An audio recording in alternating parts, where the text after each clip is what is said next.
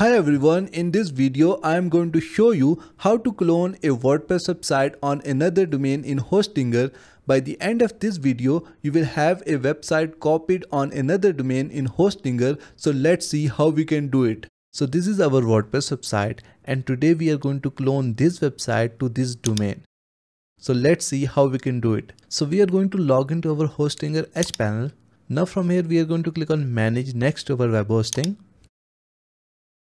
So from the top, we are going to select the website that we want to clone.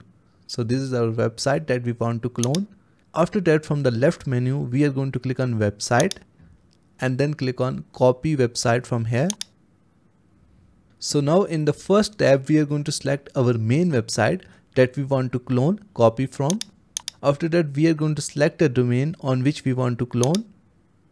And now to clone our website, we are going to click on start copying.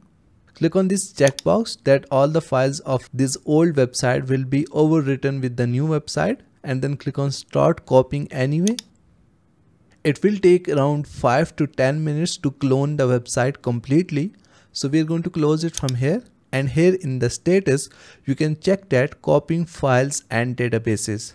So after 2 to 3 minutes we are going to refresh it to check whether it is completed or not. So let's refresh it now.